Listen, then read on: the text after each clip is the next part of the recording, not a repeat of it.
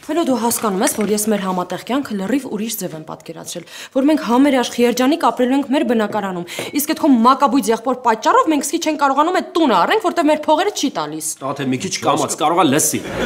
Լսի, կարող է իրենց եմ վախենում, կարամ դեմնել կանգնեմ, ես ամեն ինչը ասեմ։ Տաթե մուշեղը բարդ բիձու բնավորություն ունի, բայց այդ ժամանակավոր է, շուտով ես մեր փողերը իրանից կխլեմ, մենք կգնանք այդ տունը կառնենք։ Ֆելո, եթե քեզ թվում է, որ դու վերցնես այդ փողերը բնակարան առնենք, ինքը թողելու է, որ մենք երկուսով ապրենք, դու չարաչար սխալվում ես։ Ինձ թվում է մեր հարսանիքին մենք պետքա 3 մատանի առնենք ու որ գնանք մեղրամիս, 2 սպալնի կրավատի փոխարեն պետքա լինի 3 սպալնի, որտեղ ինքը մեր մեջտեղն է քնել։ Մենք հանգստացի։ Չհասկացա, այդքան պուչ ունեմ, չեք տենում, որ այստեղ կանգնած եմ։ Եկել եք դեմս հետևիցս խոսում եք։ Տարական կուլտուրա ունեցեք, թողեք դրանից։ Դες ինչ եմ մտածում, ես մտածում եմ, որ ոչ հորողբերդ, ոչ պապատ իր հարցերը չեն կարա լուծեն։ Դրա համար ավելավա ես իմ պապային ասեմ, ինքը տեղում այդ փողերը կստանա մուշեղից։ Լսի, մենք հանգստացի Ֆելո։ Լսի, եթե քո պապան Ղարաբաղցի անաս չմտածես, որ վախում ենք իրանից։ Մուշեղը արա քո հանգստացի մի հատ։ Մուշեղը տղենա, որ ոչ մեկից չի վախենում, հասկացար։ Մուշեղես կյանքում ոչ մի բանից չի վախենում։ Հա, պապատ կարա այդ հարցը լուծի հաստատ։ Մի վախեցի, մեղվի է։ Այբ կզանգես։ Բայց ով է մեղվից վախում, որ հայ քեզ բան։ Սա կզանգեմ ուղղակի ես ժամանակ։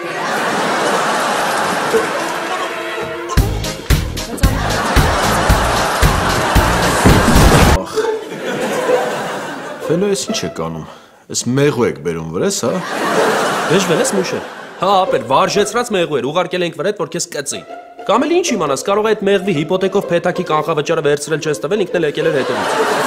Ֆելո, տաթևը իմ ու քո մեջ կռիվ է գցում։ Ինձ թվում է ինքը ուզում է մեր ընտանիքը քանդի։ Թե հակառակը, ինձ էլ թվում է, որ դու ես ուզում մեր ընտանիքը քանդես։ Դու հասկանում ես, եթե այդ փողերը չտվեցիր մեզ մուշը, տաթևն ինձանից կբաժանվի։ Ահա։ Լավա դու քո բերանով ասեցիր։ Պարզվում է, մեր հարսիկը քո հետ ուզում է ամուսնանա փողի համար։ Լավ, արի լոգիկա աշխատացնենք։ Եթե տաթևը ուզում է քո հետ փողի համար ամուսնանա, նշանակում է, որ քեզ չի սիրում։ Եթե քեզ չի սիրում, ուրեմն աչքը դուսն է։ Եթե աչքը դուրսն է, ուրեմն արա մնացածը թողում եմ քո երևակայության վրա։ Լսի մուշեղ մի հատ բարերը չափավորի, թե չէ, ես էլ աչքդ եմ կծելու։ Լավ, Ֆելո, հանգստացի։ Արի ծուռը նստենք, դուզը խոսանք։ Եթե տաթևը քո հետ կռվում է փողի համար, ուրեմն հաստատ ինքը քեզ չի սիրում։ Այդ հաստատ է։ Կամ լավ ուրիշ բան ասեմ, երբևէ քեզ չի հետաքրքրել տաթևը ինչի է ամեն առավոտ արթնանում, սիրուն քսվում, հագնում սիրուն իր շորիկները ու գնում աշխատանքի։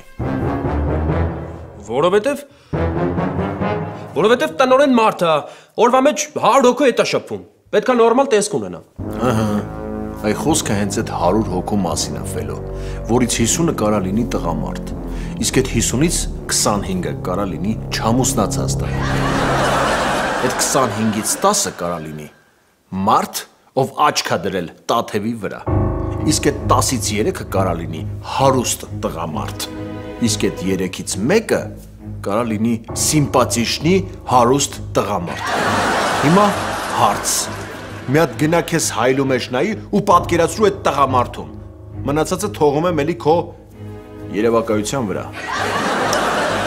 Լսի մուշեղ, դու հանկարծ չփորձես տաթևի հավատարմությունը կասկածի տակ դնես, լսում ես։ Հակառակ դեպքում ես քո ապրելու հավանականությունն եմ կասկածի տակ դնելու, եղավ։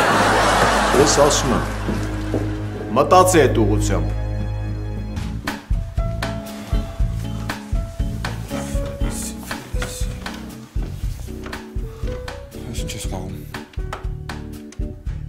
Ֆելո կոզրը որն էր։ Չփաս գնացիր մոտդ բլոտ ռեբլոտ էր։ Արսեն ես պոկերա ոչ թե բլոտ։ Լավա չէ հարցրեցիր բոյե դվայնով, հա։ Մոռացել էի, կներես, որ դու Վիվարո պոկերի արքան ես։ Մենք էլ քո նազիր վեզիրներն ենք, ոչ մի բան չենք հասկանում։ Հարցնում եմ, որ սովորեմ։ Հարցնելով չեն սովորում, պետք է խաղաս, որ սովորես։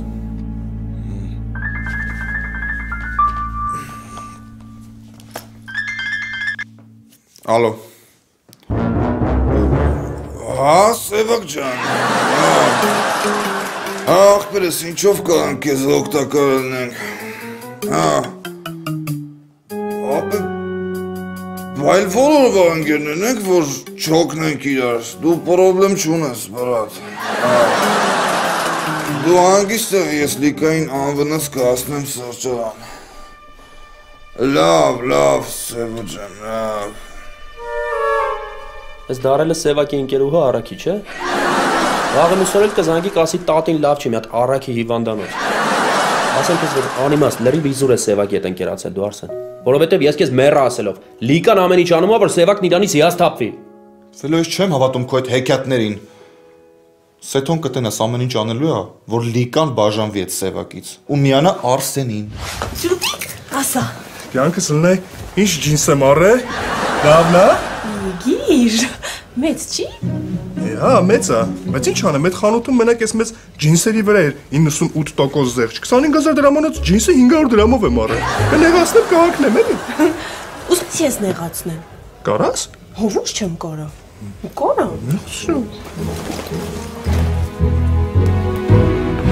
Ջինս, դու ստոր սրիկա ես, դու տականք ես, ես չգիտեմ ուղղակի ուրիշ ինչ ձև ես քեզ կարամ բացատրեմ, թե այդ քո քայլը ինչեր նշանակում ինձ։ Հա, դու չես անում։ Նեղացնում եմ, հեսա կվիրավորվի կնեղանա։ Հա, շարունակի, ոնց որ ստացվում է, կյանքս շարունակի։ Հա, փոքրացավ չէ։ Ու մի բան էլ է, շատ կարևոր մի բան ես քեզ ասել, որ Սա չի դեռ YouTube-ի մացիրալ, արա։ Չի կարելի լինել այդքան անշնորհ։ Չի կարելի։ Դու տականք ստոր սրիկա ես չգիտեմ ուրիշ էլ ինչ ասեմ, որովհետև դու պետք է մի քիչ կարողանաս հասկանաս նորմալ։ Ես ոնց ես փոխվել մեծացել։ Դե բանակը մեծացնում է։ Երիտասարդ գնում ես տղամարդ հետ ես գալիս։ Իսկ դու ընդհանրապես չես փոխվել։ Հա, դե որտեվ ես գնացել եմ ինստիտուտ ու չեմ գնացել բանակ երևի դրանից է։ Իրոք փողոցում տեսնեի չէի ճանաչի, արի նստենք երկու բառ խոսենք։ Գնացինք։ Ամա Ֆելո ջաֆելո։ Սիրո Ֆելո։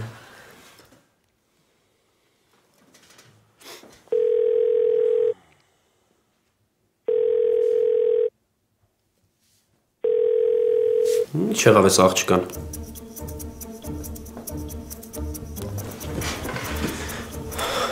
Ֆել ջան։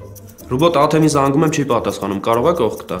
Չէ, կողքս չի ցավը տանում։ Մի հատ տղա սեղանի մոտ նստած է։ Ոնց թե սեղանի մոտ։ Ինչ տղա։ Ապեր չեմ ճանաչում ով է, բայց բարևելուց այնպես պաշվեցին, տեստեստերոնս բարձացավ։ Ուզես հեռախոսը փոխանցեմ իրան։ Չէ, դու իրան ոչ մի բան մի ասա որ զանգել եմ, ես հեսա կգամ։ Լավ, ապե։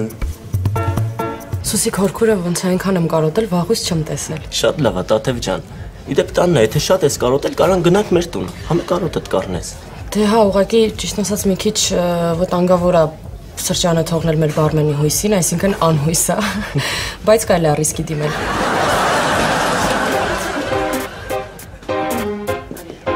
Հակոբ ջան, ծանոթացի Ռուբենն է, Ռուբեն ջան, հորքուրիս տղան է Հակոբը։ Հակոբ։ Բարեր ապե, Ռուբեն անունս։ Ռուբեն, ես Հակոբի հետ գնում եմ հորքուրենց տուն, խնդրում եմ ուշադիր կլինես սրճանին, որ արտակարգ դեպքեր չգրանցվեն, լավ։ Գնա, Տաթև ջան, գնա։ Բայց գնալուց առաջ մտ լավ մտածի։ Ռուբեն, աշխատավարձես այսօրվա քոնն է, մենակ մունատ մի արի, լավ։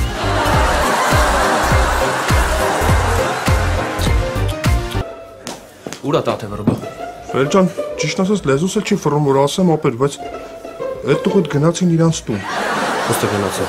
Չասեց ով է այդ տղին։ Ապեր դե ասաց Յանի հորքուրիս տղեն, հա, բայց դե ես իմ է այ ախպեր։ Տղեկը որ բռնվում են ասում են մորքուրիս աղջիկն է, աղջիկներն էլ որ բռնվում են ասում են հորքուրիս տղեն է, էլի։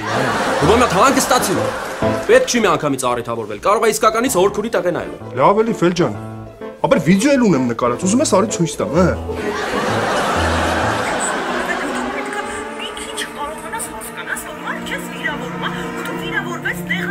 Տեսար։ Հիմա պարզ է ինչի զանգերից չես պատասխանում, Տաթև աղջիկ։ Բայց դե լավ էլի Ֆել ջան, մի նեղվի ցավը տանեմ, կուզես արի մեր Ստելայի հետ ծանոթացնեմ, ինքը հաստատ դարդեր կթեթևացնի էլի այ ախպեր։ Ստելանովա։ Ոնց Ստելանովա։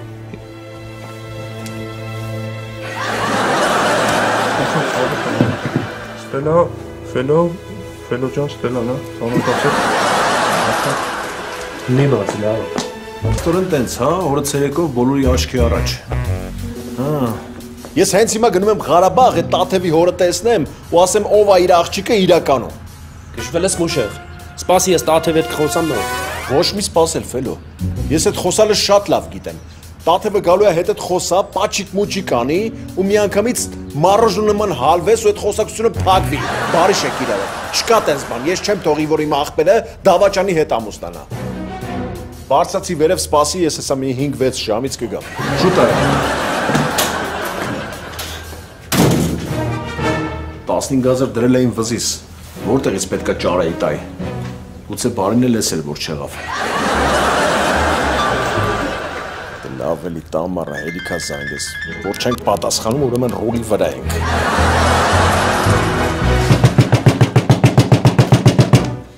Ինչ եղել, տիկին Տամարա, դու անը մարդ չկա։ Ուրա մուշեղը, զանգում եմ զանգերից չի պատասխանում։ Մուշեղը գնացել է Ղարաբաղ, ես կարամ ինչ-որ բանով ձեզ օգնեմ։ Չէ, չես կարող Ֆելիքս, այդ հարցում մենակ մուշեղը կարող էր ինձ օգնել։ Այն չեմ անելու։ Լավ, ես այդ հարցը ինքնուրույն կլուծեմ, այն կողմ գնա։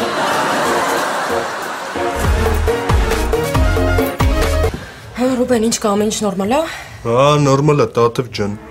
Ռուբեն, մունաթիդ պատճառը չեմ հասկանում։ Ես քեզ ասեցի, այսօրվա աշխատավարձս կվերցնես քեզ։ Մի հատ հեռախոսս տուր, բարի տակ եմ մոռացել։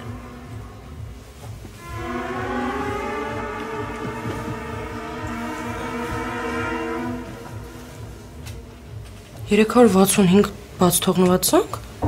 Պապան ինչի է զանգել այսքան։ Պապ։ Պապ ջան, հոբան չի եղել այսքան զանգել ես։ Ախ, չտեղեսիլել, խիչտրոպկան յորոնում։ Պապ ջան, Հակոբն էր եկել մոտս, իրար հետ գնացինք Սուսիկ Հորքուրենց տուն, ու հեռախոսս մոռացել էի սրճարանում, հոբան չի եղել։ Ուզում ես ասես որ դու Սուսիկ Հակոբան ստանն ես իլել։ Հա, պապ, չես հավատում, զանգի իրանցից հարցրու, ինչ պրոբլեմ կա, չեմ հասկանում։ Չէ, բայց աչքս այդ բալամն կելոխը խորակյամ։ Լավ, ես քեզ զանգ կտամ։ Իմի ձերքերը զբաղված է։ Այդ հյուրիղ չկան երես կասկածում, աշան լավ։ Ախնի դուսում տալու։ Ալակուտ։ Հացտա մաչքի տաչքը դուսոնը։ Ալա։ Սուտ չանշանակում, բայց։ Ինչ եղավ, որ Տաթև ջան։ Ֆելոյս քեզ այնց ահավոր հիասթափված եմ։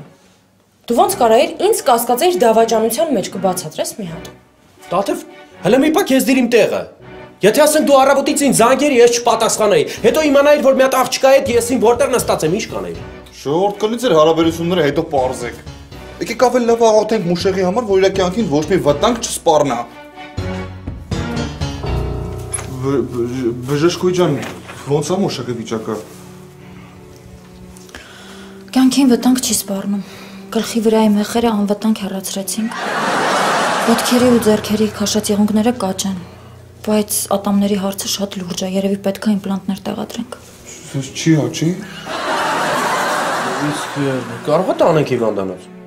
Ֆելո, մուշեղին այս վիճակում տանենք հիվանդանոց, հաստատ ոստիկանության են դիմելու ու լուրջ պատմություն է սկսվելու։ Ավելի լավ է տան պայմաններում կբուժենք։ Իսկ կարող ենք գոնե մտնել մոտը տեսնենք ոնց է։ Հա, կարակ, բայց շատ կարճ ժամանակով ու միայն բախիլներով ու խալաթներով գնացեք։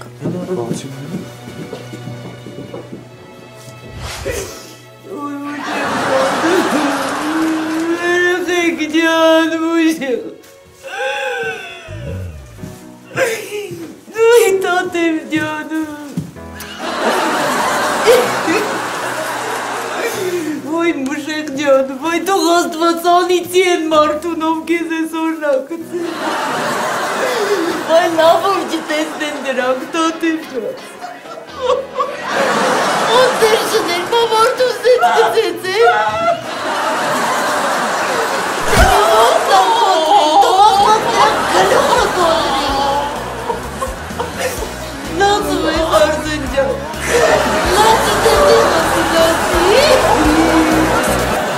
Լիկը նորմալ գնացես եղավ։ Կարում ես չէ։ Այդ փորձը։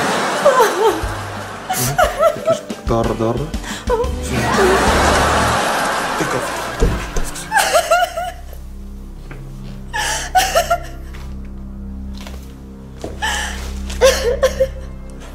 Չհասկացա։ Ինչ է եղել։ Ինչ եղել է քո պատճառով է եղել։ Ինչ օրել ես դու ես արել։ Տակակ։ Ինչ ես խփում։ Այդ խփելը հələ քեզ քիչ է։ Դու պետք է այրվես դժոխքի կրակներում։ Քո պատճառով Տաթևը Ֆելոյի հետ կռվեց, գնաց տնից։ Ֆելոն Ֆելոնն իր պատուհանից ցած գցեց։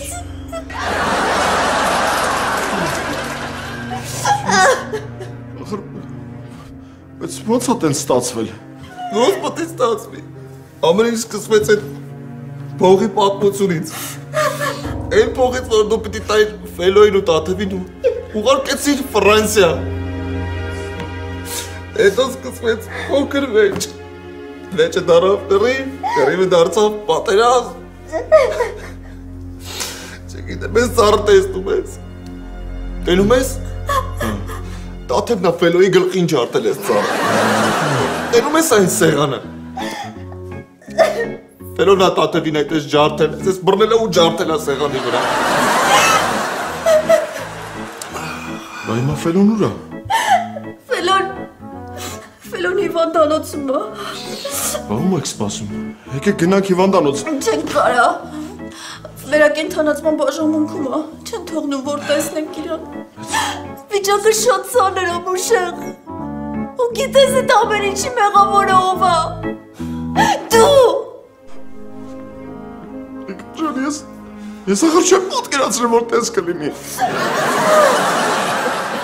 Դու կանդեցիր քո աղբոր դեռ չստեղծված ընտանիքը, Մուշեղ։ Դու հրեշ ես։ Ոնց այդեմ ես հրեշ եմ։ Քո պատճառով քո աղբոր կյանքը այսպես բարակ մազից է կախված։ Դու սրիկա ես։ Ոնց այդեմ։ Ես սրիկա եմ։ Մուշեղ, դու տակոնք ես, տակոնք։ Ես տակ։ Մուշեղ, դու ոչխար ես։ Լեզվիտ ես տալիս արս։ Այս ինչ արեցի ես։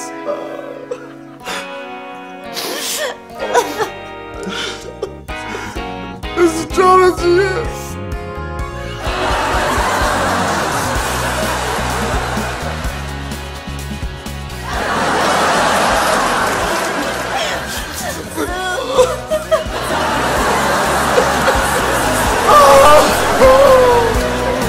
Ֆելո, լսի հելը։ Օրինակ ստե խաղադրույքներ կա, չեմ հասկանում, չեմ կարում անեմ, գիտես։ Օրինակ ավտոգոլը ո՞րն է։ Լայ։ Էդի այնա որ ավտոյով մտնում են դաշտ գոլ են խփում, հա։ Չէ, ռոբո, ավտոգոլը ինքնագոլն է, այն որ ֆուտբոլիստը ինքն իր թիմին գոլ է խփում։ Լուրջ ես ասում, այ ախպեր, ես էլ ասում եմ ոնց կարան ավտոյով մտնեն ֆուտբոլի դաշտ։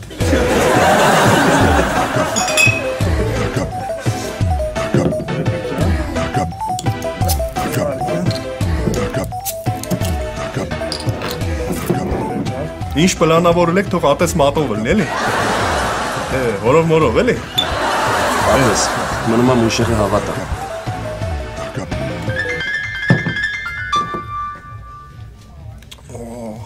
Ասա Արսեն։ Լուրջ ես ասում։ Շատ լավ է։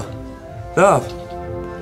Կյանք Մուշեղը հավատացել է, հիմա գնում է Տամարայից փող ուզելու։ Վախ Ֆելո, ես ինչ ուրախ եմ, ինչ լավ է։ Շնորհավոր, ցավները տանեմ, շնորհավորում եմ։ Ֆելո, ես ինչ ուրախ եմ։ Արես ինչ լավ բան ասեցիք, շնորհավոր։ Գժուկներ։ Գիշ, ես չգիտեի, որ այսօր քո ծնունդն է, բայց շնորհավոր։ Քեզ ամենալավ բաները։ Որ ես իմանայի քո ծնունդն է, քո համար մի լավ նվեր կառնեի։ Բայց լավ մի րոպե։ Մի րոպե։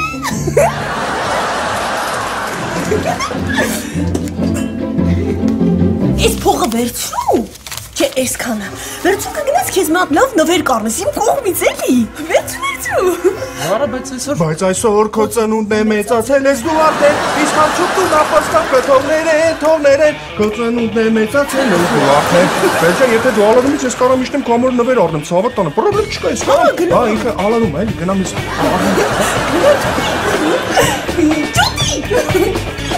Ֆելո, գիտես ինչ եմ մտածում, որ Մուշեղը մեր փողը տա գնանք տունը առնենք, իմ աշխատավարձով հիփոթեկը կփակենք, քո աշխատավարձով էլ կապրենք։ լավ բան ես մտածել։ Ուղղակի մի հատ խնդիր կա, մենք այդ տանը ընդամենը 40 օր կարանք ապրենք։ Ինչի՞։ Դե որովհետև մարդիկ սովին ընդամենը 40 օր են դիմում։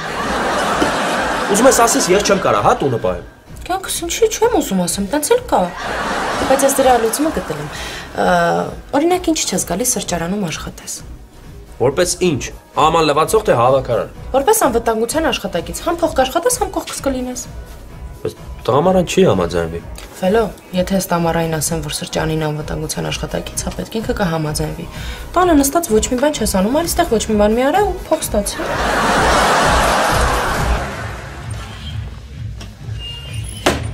Ֆելջան, Հելենայի մի հատ քո ծնունդի կապակցությամբ բալզինից ինչ լավ կոշիկ եմ առայն անել։ Լավ, Ֆել։ Հա, բարով մաշես։ Երսի ցավը տանը։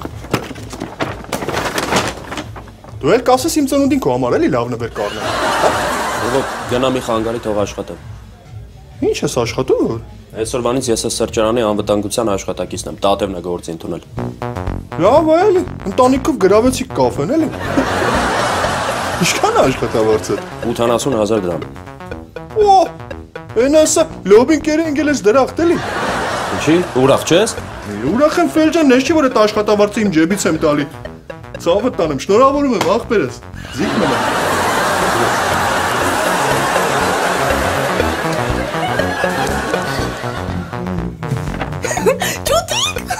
Իմացել ես ինչ է եղել, գիր։ Իմացել ես, մեր աշխատավարձներն են կրճատում։ Ո՞ս կրճատում։ Հա, կրճատում է։ Ո՞վ է կրճատում։ Տաթիվն է կրճատում։ Ո՞ս կրճատում է։ Կրճատում է։ Տաթև ջան, ես ինչեր եմ լսում։ Ռուբեն, ինչ որ լսել ես ճիշտ է ու այս թեման փակ է։ Տաթև ջան, ես կարել է չէ մեր կարծիքներն հարցնել, ու մենք բեզոարյան այց չենք։ Ռուբեն, ինչի բեզոարյան այց։ Որովհետև բեզոարյան այցերի կարծիքը ոչ մեկ հաշվի չի առնում ու ոնց ուզում այդ կենթաները վարվում են։ Դրա համար էլ ոչնչացման եզրին են։ Ուզում եք մեզ ոչնչացնեք, հա։ Ռուբեն, վերջ, ցտեսություն։ Լավ։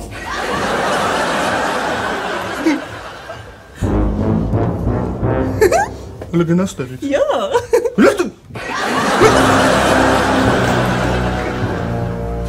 Լավ, տատեմ աղջիկ։ Հələ կային տնանք Ֆելոն ինչքան կդիմանա այս գործին։ Ալո։ Եկեք ապ, եկեք տնանք ինչ կա ստեղլը։ Լավ է, բարը։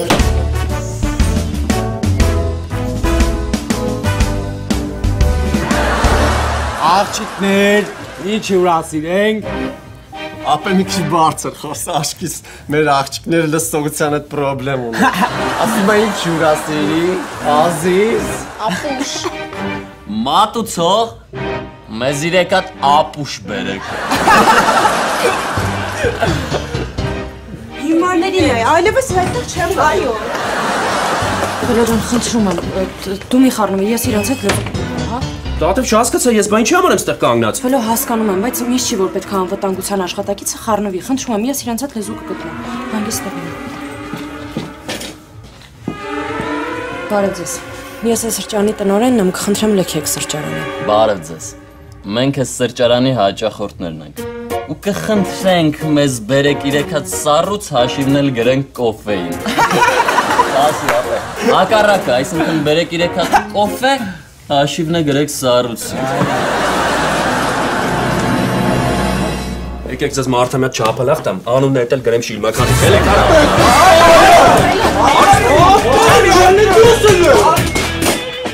Ուրբեն մի հատ գնա Ֆելոյին օգնի։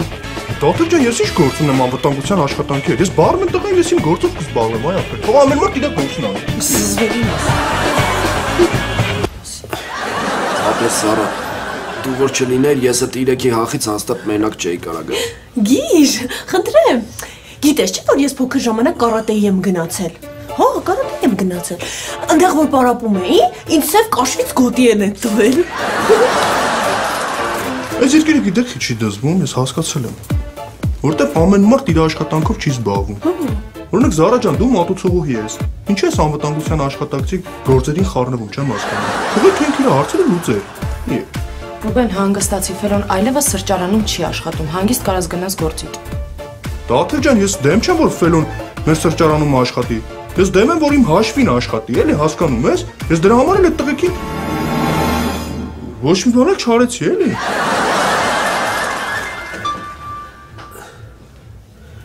Աս Արսեն։ Լուրջ ես ասում։ Փողը մոտ, նա։ Դե շատ լավ է։ Կյանք փողը արդեն ուշեղի մոտ է։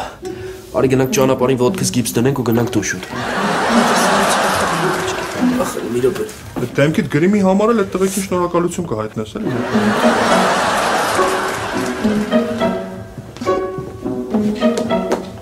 Այդ էց։ Կիմանաք սրանից հետո ռուբոյի աշխատավարձը կդրել ինչ է նշանակում։ Ջոդի, բայց ու տեսար ես ոնց այդ տղերքից մեկին ծեծեցի։ Չէ։ Ոչ ես տեսել։ Նայ, ուրեմն սենց դիմացս դուրս եկավ, սենց քացում խփեցի։ Սենց որ ինչա, սենց բռնեցի, քացում խփեցի։ Ուրեմն մեկին ջոդիկ լացել է։ Ֆելո ջան, Տաթև ջան, խնդրում եմ էլի ներեք ինձ։ Ես իրոք չէի ուզում որ սենց ստացվեր։ Ես չէի ուզում ձեր ընտանիքը քանդեի։ Լուրջ եմ ասում, երդվում եմ։ Նայեք, ձեր փողը ճարել եմ բերել եմ։ Լահերցրա։ Խնդրում եմ էլի, ներում եք։ Հա, Մուշեղ ջան։ Հայ ապուշ։ Քո պատճառով այսօր առավոտը գնացի այն աշխարհ հետ եկա։ Դու գիտես ինչ հոգեվիճակում եմ ես եղել։ Լավ Մուշեղ ջան, կարևոր չի։ Կարևորը որ ես ու Տաթևը հիմա միասին ենք։ Գլից տղ հեջել։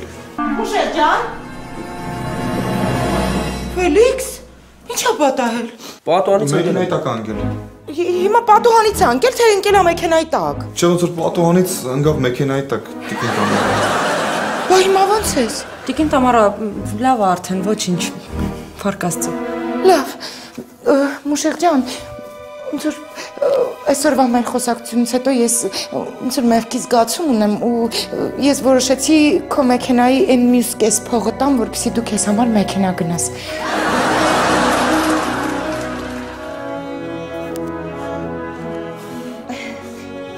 Տամարա ջան, շատ անսպասելի։ Դա մի հուզվի, դե արի գնանք տուն, քանի Սերգեյն ու Նարան տանը չեն, արի։ Չէ, Տամարա ջան, ես մի հատ ոնց որ բան ունեմ, խոսակցություն ունեմ Ֆելոյի հետ։ Հա, խոսակցությունն է, ես ձեզ կխանգարեմ։ Լավ, ես գնամ ու քեզ կսպասեմ, լավ։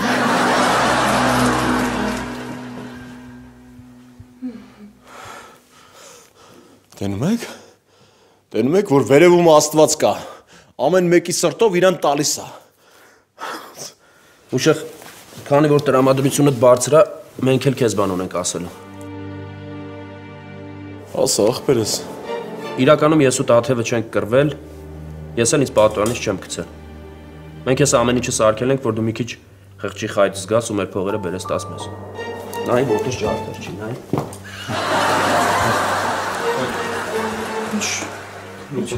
Գլուխս էլ է նորմալ, ջարդած չի։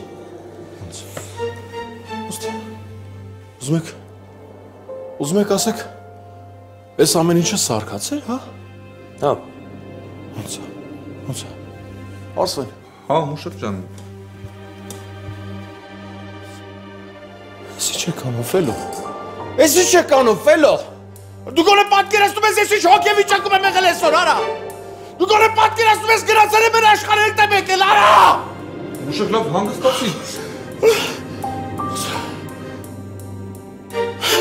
Մուշեղ։ Մուշեղ ինչ է։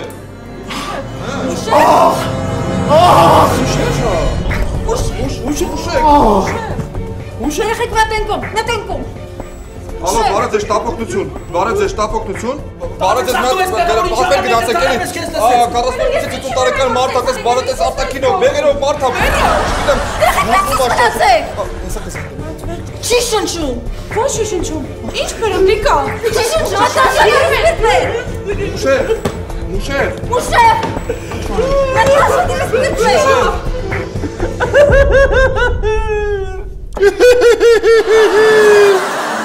Լավ չի, չէ, Ֆելո։ Ուզում էի դու էլ նույն զգացողությունը ունենայիր, ինչ որ ես առավոտյան։ Հիմա սիրտս ընկավ տեղը։ Բայց այսքանով ամեն ինչ չի եզրափակվում։ Դուք էլ ես ամեն ինչի համար պատասխան եք տալու։ Իսկ հիմա ես գնամ։ Ու ոնց որ ասում է Terminator-ը, I'll be back։